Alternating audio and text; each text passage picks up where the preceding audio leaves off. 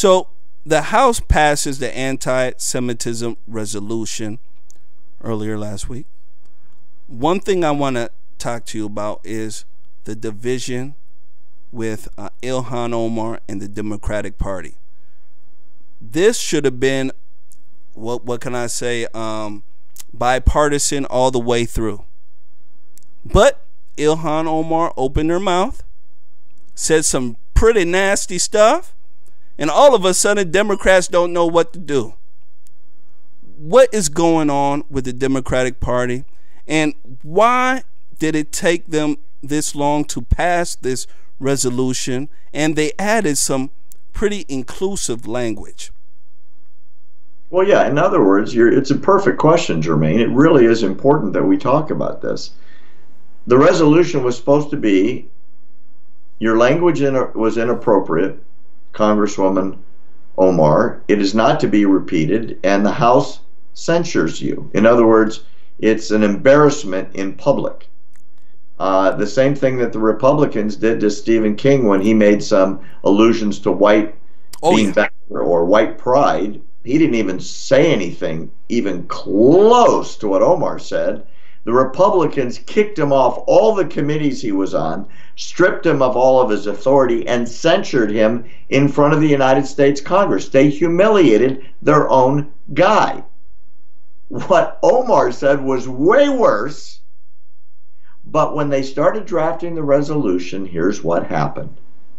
The left wing said, we won't support it unless you make it anti-hatred of everybody resolution. By the time they got done writing this thing, it wasn't just you shouldn't say anything anti-Semitic. It was you shouldn't say anything anti-Semitic, anti-Muslim, anti-gay, anti-LGBT, anti-this, anti-that. And they included as many groups as possible.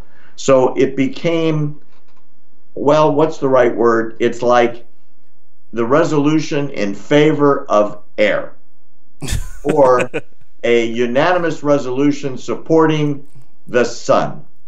It means nothing because it includes everybody, and it wouldn't quote what Omar said specifically, and it wouldn't mention her by name. So how did she react? In celebration, saying, look what I got done. Poor me. I've had to put up with so much anti-Muslim rhetoric. I got the first anti-Muslim resolution passed. So the aggressor, the perpetrator, parades herself around as the victim, when in reality, Jermaine, what she did was horrible and should have gotten her censured by the Congress and should have gotten her removed from the very important Foreign Affairs Committee in the Congress that literally controls the relationship with Israel. It's an incredibly important job. Pelosi could have removed her in a heartbeat. It's the Speaker who does it. And there would have been virtually no protest. But Pelosi's afraid of her because the left wing of the Democrat Party is not really Democrat anymore. It's progressive socialist of Bernie Sanders and Kamala Harris and Christian Gillibrand and so forth that want to make it a different America, at least conceptually, than what we're used to. Remember, open borders. Beto O'Rourke wants to take down the fence that's already there, let everybody in. It's one big happy kumbaya family, and everyone should be able to come here because, as they know, when they come here, they're all going to vote blue. And that's really the reason behind it. So now the resolution went through. It went through meaning nothing. And whether you voted for it or against it is really nonsensical because it has no teeth. There was no correction. There was no embarrassment. And Jermaine, nobody got fired off their committee. Meaning she's still on the Foreign Affairs Committee today. This is absolutely outrageous, and it's basically like they just watered down the bill to mean nothing. Just exactly what you said, right? We're gonna throw all this stuff in, something that was supposed to be exclusively for the Jewish community, to have protection for them against people like Ilhan Omar, crazy folks, right? She is celebrating that she screwed it up, right? I screwed it up. Yeah. Because she understands that once she start adding all this, it's not really exclusively protecting Jews anymore. And the Republicans are now coming out and they are mocking this inclusive approach. They're saying that we left out the Jesus of Latter-day Saints, the Wiccans, the Jehovah's Witness, disabled people, you know, all the top Republicans, the Judiciary Committee. I mean, are the Republicans right with their assertions of this?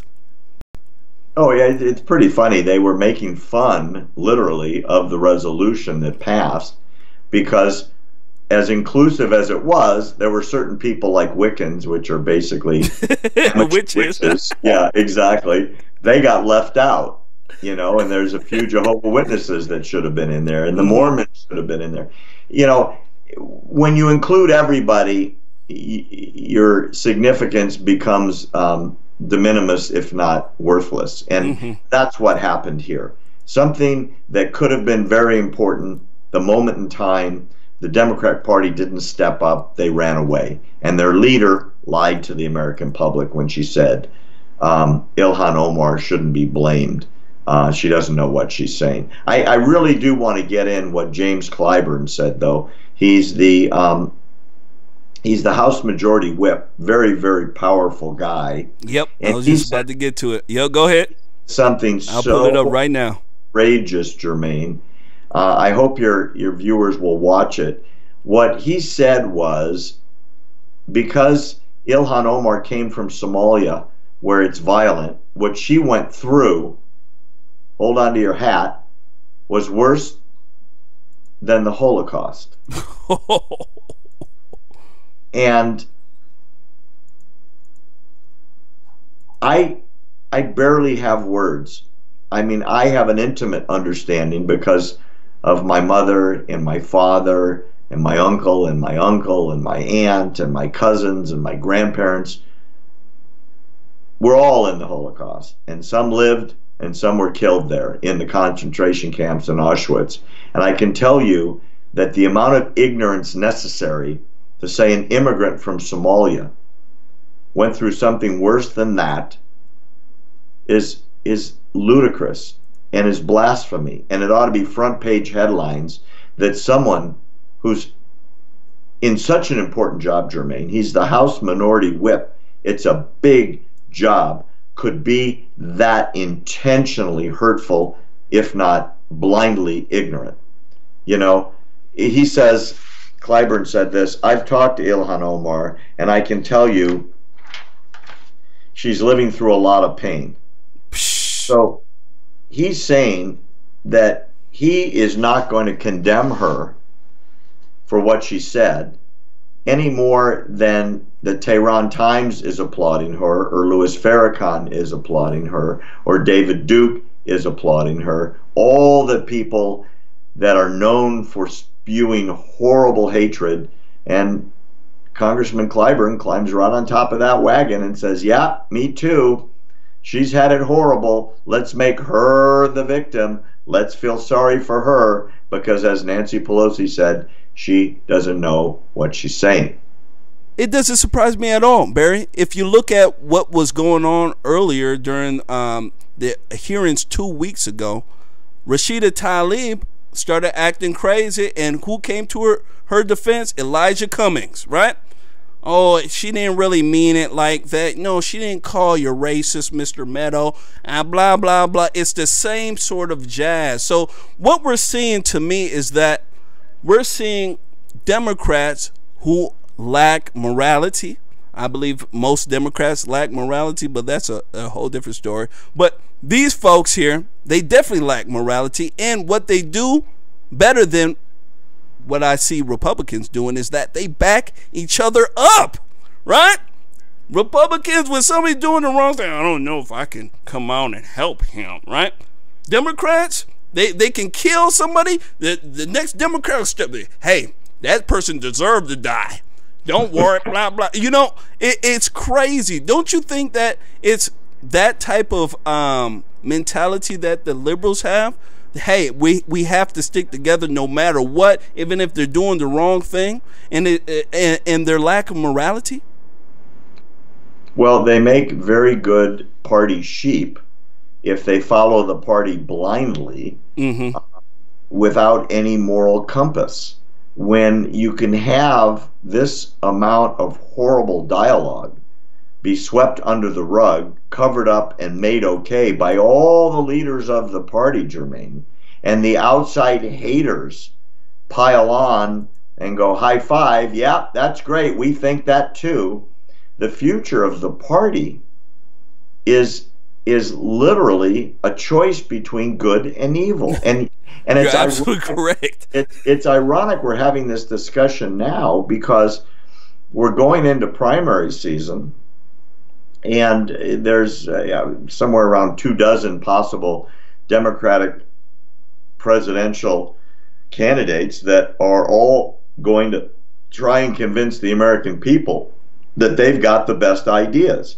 Well, if the ideas are the ideas of Ilhan Omar and Rashida Tlaib, as you said, and Ocasio-Cortez, you know, the three sisters of the new progressive wing, I am concerned that moderate Democrats who literally have jobs and don't want to share the wealth with everybody and aren't good communists like Maduro in Venezuela are going to have nobody to vote for.